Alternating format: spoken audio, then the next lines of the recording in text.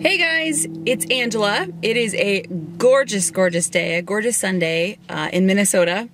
I have a feeling it's going to be one of our last really gorgeous days here because winters are coming. Anyway, I just pulled up to the shop and I think Tony has been in here doing a lot of working, welding, things like that, so he might be kind of dirty as usual. But I'm going to see if he can give us a shop tour. All right, see you inside. Well, hi, Tony. Hello.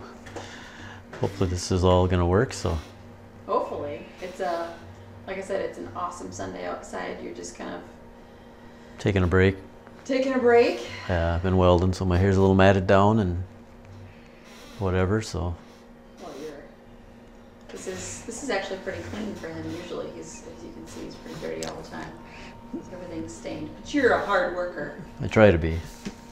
I put on a good show. So what you up to today? Just welding up quick attaches today. Should have us been doing it last week or Friday, but I got lazy and said, well, I'll do it this weekend. So you want to give us a tour of this cool new shop? The cool new shop.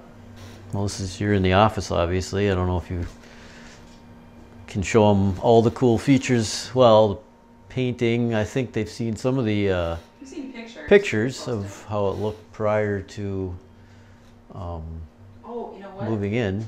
I'm gonna just go outside real quick so they can see the window out here. Oh. Yeah. Oh.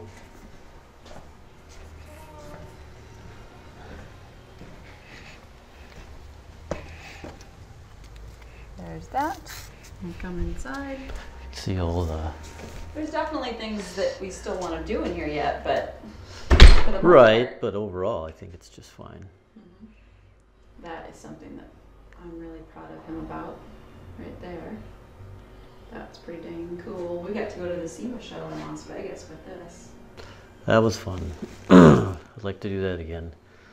Not the project, but going to the SEMA show again. The SEMA show was The SEMA show was fun. The truck was fun, but it was a 5-year process practically, I think, doing that. But that was just kind of a sanity project, if you want to call it. Something you do to change up the monotony and make things more exciting. I do like that off-road stuff, though. It's fun. But yeah, the rest of the shop, I mean, you can see that this desk was here. They actually had it custom made for this place, and we just painted it the white, and then I added the gray stripe to kind of match the walls. And then had this cut. I'd cut this on the water jet piece years ago. I mean, it was in my original shop on the wall, and it just kind of worked perfect to hang it right there. So I don't really use that logo anymore, but it would still look cool. Still looks cool. Still looks cool. Here's a quick attach that's boxed up, ready to go. That's going out tomorrow morning. Go on UPS. Yeah, we got all this tape that did get smashed down. Damn it. But so yeah, you can see the nerve center here, I guess you want to call it, where all the there's for those of you that haven't, you know, with the snowplow, you can kind of see the design of the new snowplow coming, which looks about the same as the old one. Actually, this part of it's all the same. That part is very similar, but now we got the cylinder in here. Changed the whole mount around. I don't know how this is going to show up. Where's my cursor at, Cox? There it is. What's really cool, and a lot of people don't even realize, is how you design these products. And you just use, what do you use for this? This is SketchUp for now. I'm not sure if they're going to stay with that. It does the job, and it actually, for the money, it's actually it does a pretty nice job. It's not, doesn't have the power in it that, let's say, AutoCAD with like Inventor or SolidWorks or Solid Edge has, but you can, as far as the models look pretty much exactly the same. If I had a SolidWorks model there, you wouldn't really be able to see the difference. They're just, SketchUp doesn't have the power behind it. It's not really intended for It's an architectural software, and I've just kind of adapted it to make it work for me, because you're not even a tenth of the cost. I mean, to buy a nice version of SolidWorks or Solid Edge, you're in the $8,000 to $10,000 range. We should take them out to where... So yeah, where all the activity happens. So yeah, we'll walk through. This part was actually added on. It was built back in 44, at least it went into service in 44, because there's a plaque on the building actually that shows that. So they were probably building it at, you know, the year of 1943, I'm assuming, or into 44. But so it's always been a maintenance garage. And then the county built a new facility back around 89 or 90, I guess, and then the previous owner, Rickard Excavation, bought it, and they used it for their maintenance garage up until just a few years ago. It's actually sat kind of empty and just, it was just full of junk. You know, they'd stored stuff in here, other people stored stuff in here. There was a guy painting in here when we originally looked at the building. Some of the pictures that Angie put on the thing were of actually when I initially looked at it. When we took possession of it, it didn't have that stuff in it, but it had that stuff in it when I originally looked at it. Yeah, I gotta be honest, when I saw those pictures and you're like, yeah, I'm kind of interested in this building, I was like, what? Yeah.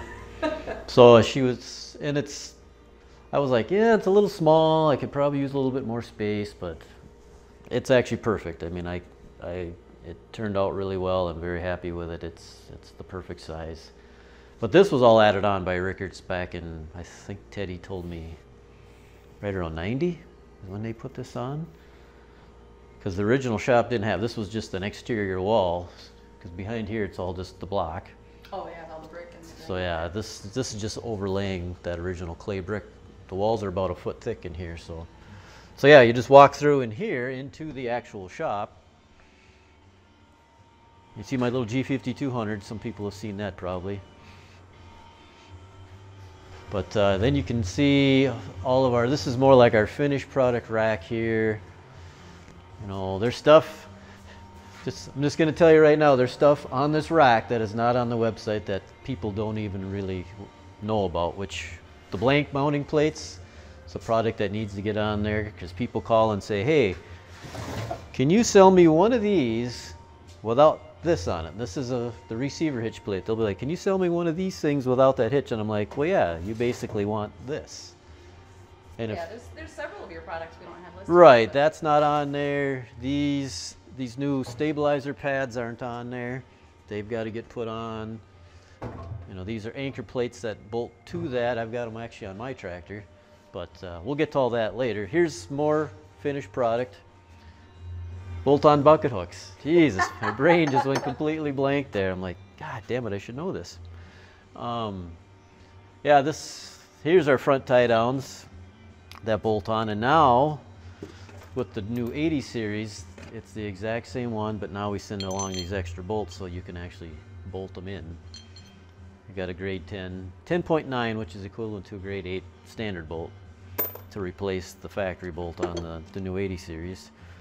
Here's another product that's not in there. This is a lift lug that goes on the back of the backhoe, and then the little clevis that goes with that. Here's our brand X parts, the John Deere stuff that we do also actually do, just not very much of it. Yeah, here's receiver hitch.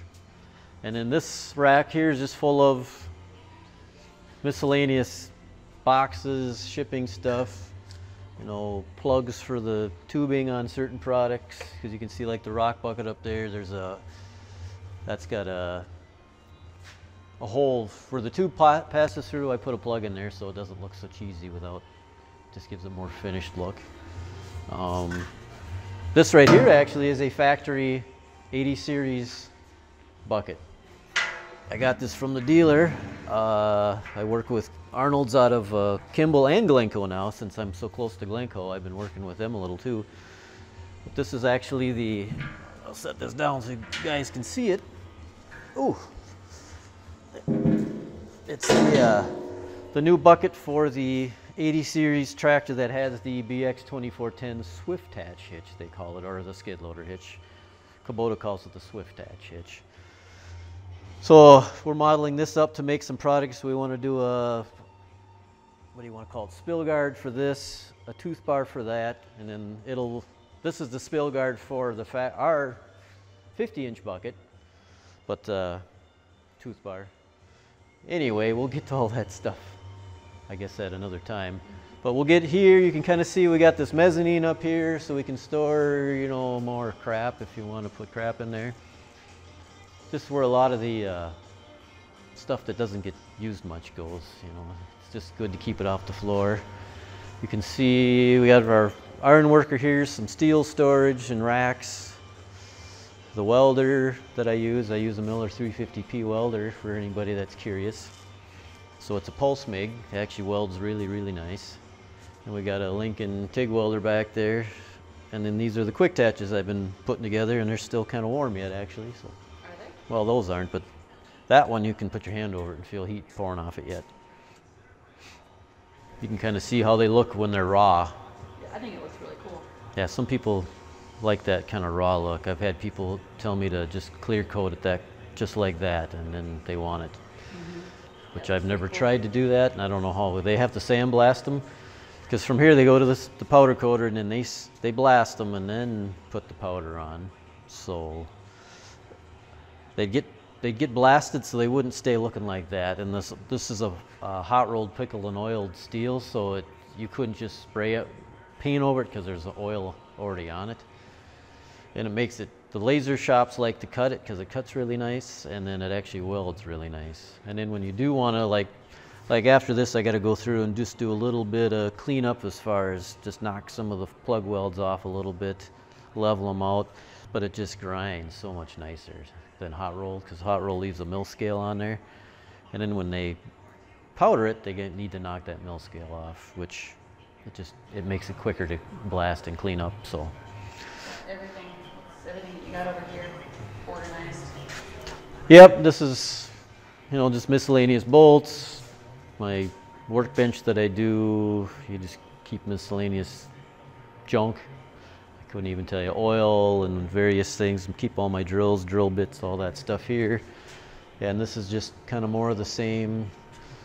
Bolts for the snow plows. These are all your plow bolts that I use for putting on cutting edges on anything with cutting edges. These are the bolts for that. Cabinet full of more. Keep all my welding wire and sanding discs and all that stuff in there. But then of course we got the water jet. That's sitting idle right at the moment.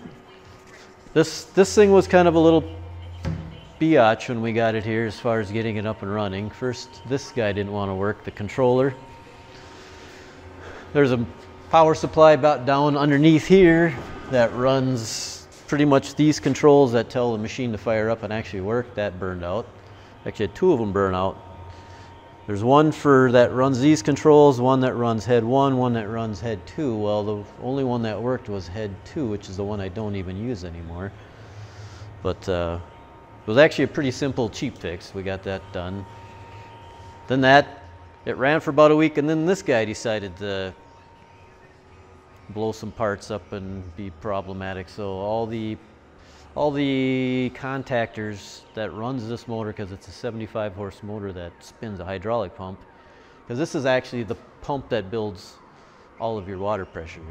When you're cutting, this is really where all the Power comes from. yeah, all your water pressure power is done here. This is just a motion control table. You could be a router, could be a plasma, could be whatever on there. It just moves that thing around, the cutting head around the table. But that's where all the power or all the water pressure is built up. And that's one spendy little pump. Yeah, I think they're still right around the $50,000 range for one of those things. So yeah, they're not the cheapest thing. But I run the AccuStream, which is now owned by Hypertherm, but they're actually been very good pumps, so I can't complain. They're built right in the Twin Cities, which is great. So anything major happens, I can jump in the car and head right they're about 70 miles from here, 80 miles maybe. It's been a good machine. But we got that fixed. So this was down for about a week with that, then ran a week, and then 2 weeks with this. So yeah, now we're digging out of a hole from being shut down. But everything's good now. We got it all figured out. So this is. You're lucky that you've got some good people that you know that are able to help you, like in that kind of a situation. Oh yeah, I've got a guy that I work with out of 3M that's been very helpful with that kind of stuff. I don't know if he wants me to say his name, but I'll just leave it at that. But he's a super nice guy. Yep. Goes above and beyond to help me out, and I worked with him at a previous place. He was employed with another place and then moved over to 3M about geez, 7, 8 years ago, I'm guessing. But anyway, super nice guy. The guy can look at that stuff and he's just like, oh yeah, this is not a big deal. And I'm looking at it like, are you kidding me? This looks like a freaking mess. And he's like, ah, no big deal. So we ordered the parts, got it running. Forgot to order 2 parts we thought we didn't need. $20 freaking part. And it still held us up for another week because of a stupid little part. It just, and it was over holiday, so that didn't help either. But whatever, we got it going. But so now we got, this was actually in the building, this big jib crane. We're going to actually get this thing work. It works. I shouldn't say we're going to get it working. It does work. It's got just a chain hoist, but we're going to go to an electric winch versus that chain hoist, because when you pull this thing like this, you can do this about 6 times and it moves about that much. It's like, holy balls, it's a workout to do anything with that. So we'll end up going to an electric winch on there, so you can lift, or electric chain hoist style winch on there. And then we want to put a motor on this thing so you can actually rotate it with power, not just kind of let it swing by itself, because it's actually designed to have a worm drive on there, so it'll actually, you can power rotate it. But so that'll get done at some point. We got racking just for various stuff, our Kubota stuff, and then got just a couple John Deere things here. These are steel racks that I actually build. I got 2 of them just for holding sheet steel. This isn't, I wouldn't call it a product, but it's just something I've built a couple of them. So somebody wants one, sure, I'll build them one, but I haven't had that happen quite yet. You can put a ton of weight in them. I don't know what they're exactly rated to hold, but they've had a lot of weight in them, I can tell you that. So, and this one just got done and installed, or actually just today, it's been here, but I haven't had anything in it till today. Yeah, you got that one, and then you also have that one. This one I've had for quite a while, probably a year or better. And then this one I built once we got moved down here. Now our air compressor sits over here in the corner. There used to actually be a, I don't think if any of our pictures show that, there used to be a big wood stove right here, big round one. I think that thing weighed 1,000 pounds, and that's not even a lie. I mean, I swear that thing was 1,000 pounds. But this was part of a mezzanine. This was actually up, and then we took it down, and then we put it back up again, because my dad said, hey, this space here is pretty much wasted. We should put that mezzanine back in above here. But it was, originally it came and it was supported from the ground, because the original main entrance to the shop was right here behind this rack. So you walked in and there was like a little stand-up office here, and then this vent pipe, the wall, I think it came around this side, and then there was a toilet, little tiny bathroom right here. But the wood from all the years of being here, and this wash bay, I'm assuming was here the whole time, just from all the moisture and everything. It had rotted all the wood away, so we just took it down. And this is just for our miscellaneous stuff, like the pallets and stuff that you don't need to go up and down to get. You just use the forklift and set it up there, take it back down. So yeah, this is our drive-through bay, and these 3 doors will eventually come out at probably next year, not this year, because there's 3 or 4 bays here, being it was a truck shop. But that one's going to stay. That's a 12-foot tall by 16 wide door, and then these other 3 are 12 tall by 14 wide. But this way I can still back in, unload something off a trailer, or in the wintertime you just got a nice place to let something drip and thaw out. Being we get these really frigid ass Minnesota winters here, which are no fun at all. But the snow ain't so bad, but the cold, drive you nuts. Oh, we did add that air handler up there too. That was, so when I'm welding, that actually pulls all the smoke into it, so you don't smoke the shop up, obviously, when we're welding. In the summertime, ain't such a big deal, because it's like now we can open the doors and let it just vent outside. But wintertime, it gets a little chilly in here when you open the doors to do that. So, well, yeah, this is pretty much the shop and where we do all our work and make it all happen. So yeah, I'll just wrap it up for now, and Angie will do her thing to it. But make sure you check us out on Facebook and check us out on our website at bxattachments.com. And oh, what's our phone number? Oh, the New phone number. Yeah, new phone. 331-1055 is the new phone number. The email stuff's all the same, but the phone number changed. Since I moved towns, they wouldn't let me keep the old number. The old number still does work for now. It just forwards, but that's going away. But yeah, so we're trying to make sure everybody knows that we have our new phone number. 320-331-1055. All right. We'll see you later.